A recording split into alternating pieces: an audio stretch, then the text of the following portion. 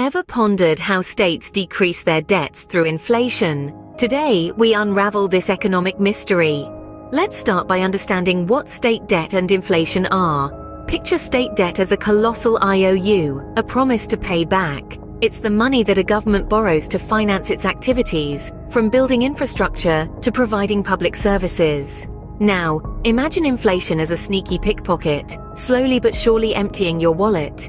It's the rate at which the general level of prices for everyday goods and services is rising over time.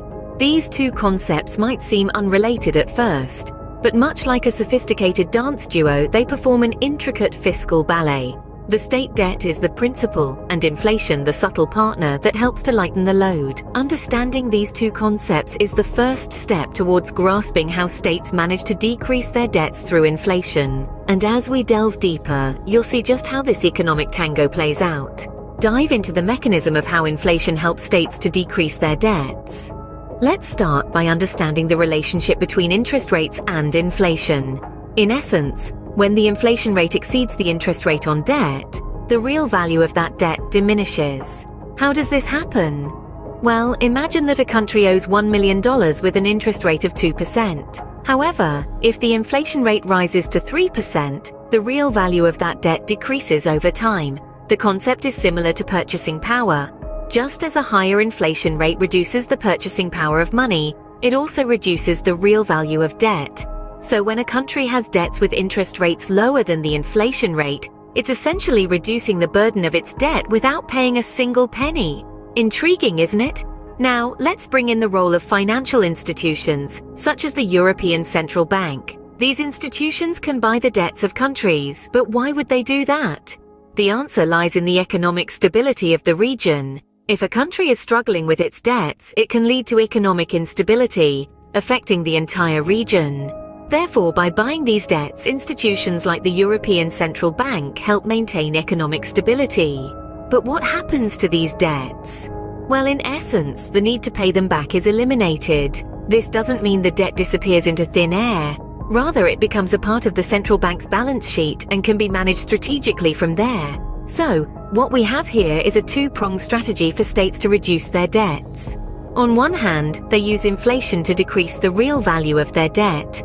On the other, they rely on central banks to buy up their debts, thus eliminating the immediate need for payback. This mechanism allows states to manage their debts effectively without necessarily having to pay back the entire amount immediately. It's a strategic game of chess on the economic board, where the right moves can help states navigate their way out of debt. So, through strategic inflation manipulation and debt buybacks, states can effectively reduce their debt.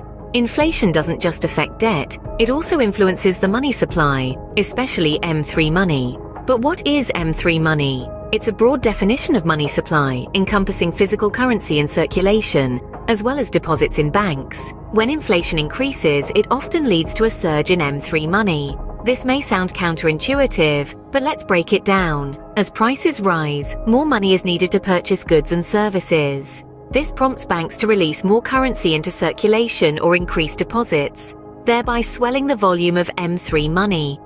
Such an increase in M3 money is often a sign of forced inflation, a deliberate attempt to inflate the economy. This phenomenon can be observed in the high prices of real estate, a sector particularly sensitive to inflation. So if you've ever wondered why that house down the street seems so expensive, inflation and its impact on M3 money might be the answer. Inflation, thus, has a major impact on the overall money supply, a fact often reflected in the prices of real estate. Now that we've dissected the process, let's summarize. We started our journey by defining two seemingly complex concepts, debt and inflation. We then dove deeper, exploring how states cleverly use inflation to their advantage, effectively decreasing their debts. The magic lies in the lower interest rates than the real inflation rate, a trick employed by institutions like the European Central Bank.